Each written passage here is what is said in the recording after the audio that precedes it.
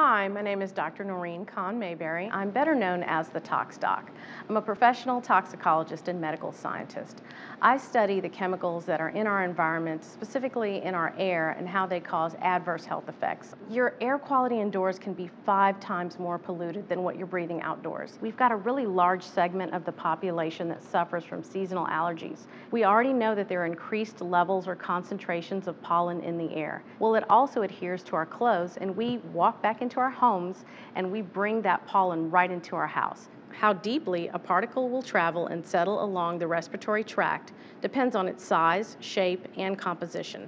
Larger particles can cause allergy-like responses, such as sneezing, runny nose, watery eyes, nasal inflammation, and the development of asthma. And then thinking about our newer homes, they're built to be tighter, and we contribute a lot of pollutants in our air because we have chemicals that are off-gassing, which is basically the evaporation of chemicals into your indoor airspace. From the sealants that are used to install our cabinets, our flooring, our furniture, particles in the smaller size range, which include volatile organic chemicals, can lead to genetic and cellular damage, lung disease, and potentially even cancer and heart disease.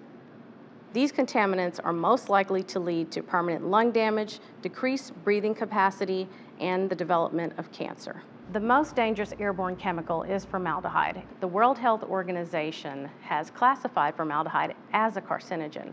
Continuous low-level exposures to formaldehyde primarily affects the brain system, cardiovascular system, and major detoxification organs, the liver and kidneys. The Rowenta Intense Pure Air is the first air purifier to remove not only formaldehyde from the air, but up to 99.97% of other airborne indoor contaminants. The Rowenta Intense Pure Air features a science-based nano-capture filter, which captures and destroys formaldehyde. So everyone is exposed to some level of formaldehyde on a daily basis. But if I know I'm removing formaldehyde, I know that I'm doing the best thing that I can, not only for my personal health, but for the health of my family.